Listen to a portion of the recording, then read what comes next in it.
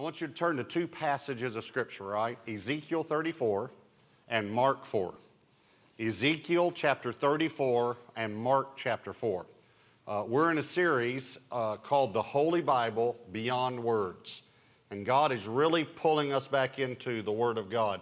And I want to encourage you, if you have children that are young children, I want to encourage you to buy them a Bible. Here's what we did. We ordered a whole bunch of Bibles for both bookstores, South Lake and North Richland Hills. This is a study called the Adventure Bible. This would probably be for 4th through 6th graders. This is the NIV, actually the NIV Bible. This Bible is probably for 3rd grade and below, even down to 1 or 2 years old, because it has pictures in it like this and stories. And you could just read them a story before they go to bed. One lady said to me, you know, I tried that, but he goes to sleep. Thank God. You found something to put him to sleep. That's great. So, but here's the point. Even after he goes to sleep, just keep on reading the story because his spirit is listening. And I really want to encourage you to read the Bible to your children because it will bear fruit in later years. I also want to encourage you to do something else. This last 10 days, Debbie and I were very, very busy. We had a board meeting. I serve on the board of trustees for a seminary and spoke in 2 churches and then had another apostolic meeting overseeing some churches and things like that. And I had a lot of people say to me, Pastor Robert, we've really been praying for you because we know your schedule's been busy. And I thought for a moment, how do they know? And then I remembered Twitter, the miracle of Twitter.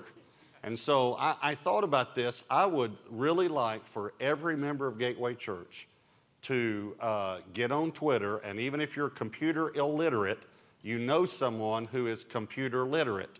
Have that person help you. If they don't follow you, you can keep your anonymity, I promise you, because I wouldn't have done it if you couldn't. But I think in a church our size, it is a great way for me to be able to communicate to you things that I want to communicate and for you to know where we are and you can pray for us specifically. So just go to twitter.com, sign up, and then I am Pastor Robert Morris or PS Robert Morris, all right? And that way we can get a lot of people praying for us. And I would love that. And I appreciate all of you who pray for us on a regular basis. All right, we're in this series called the Holy Bible. And I want to tell you, I know you're in Ezekiel 34, and I'm going to get there in just a moment, but I want to tell you how I got so hungry for the Word. I'd gotten saved, and I started doing youth meetings, and I was traveling with James Robison. And most of us know James and Betty. They're members of the church here.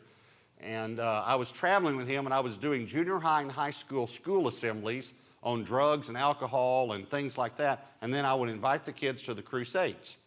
And James began to, met someone that began to get him in the Word, and it started changing his life. And he just couldn't get enough of the Word. But he started preaching on demonic spirits and this spiritual warfare that we all go through.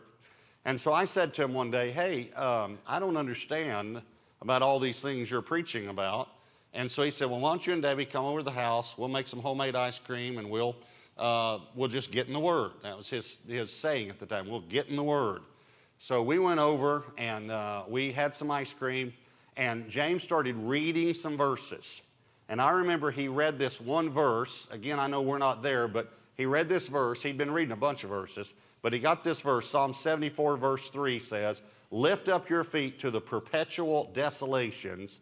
The enemy has damaged everything in the sanctuary. The enemy has damaged everything in the sanctuary. And so James said to me, who's the enemy?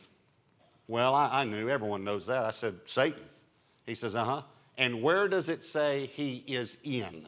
And I said, the sanctuary. I said, man, everyone knows that the devil's gotten into the church. I know that. And then he said this to me. Now, what I'm about to tell you might rattle you because it rattled me. Here's what he said. Point to the sanctuary. And I said, wait a minute. I said, are you telling me I got demons?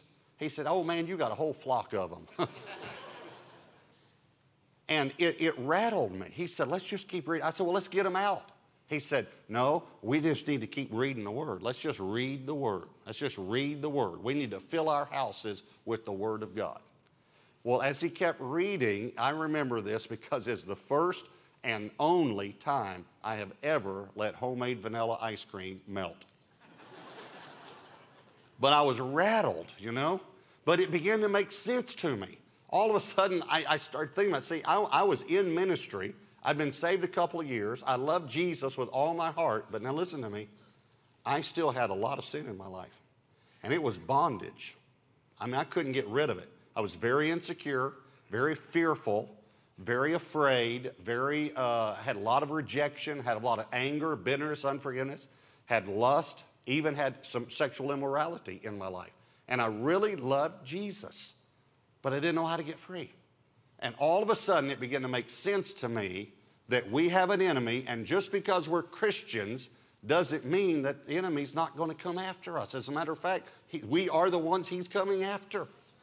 You need to be alert, the Bible says. Your enemy, like a roaring lion, like a wild beast, is coming after you. You need to watch out for him. So, here's what happened. We started seeing some symbols in Scripture. That's the title of the message today, the symbols of Scripture. And I only have time to show you a few, just a very few. I do a seminar that I'm thinking about doing again, where for 8 hours, I take people through all the spiritual symbols in the Bible. Would you like to go through that maybe? So I'm praying about doing that, all right?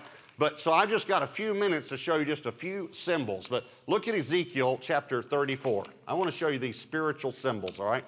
Ezekiel 34 verse 1 says, and the word of the Lord came to me saying, Son of man, prophesy against the shepherds of Israel. Now, stop just for a moment. Look at me just for a minute. Do you think that God is telling Ezekiel, his prophet, to prophesy against literal shepherds? The guys that stand out there on the side of a hill with a stick and a dress, do you think that's who he's talking about? No. Who do you think he's talking to? Pastors, right? Spiritual leaders.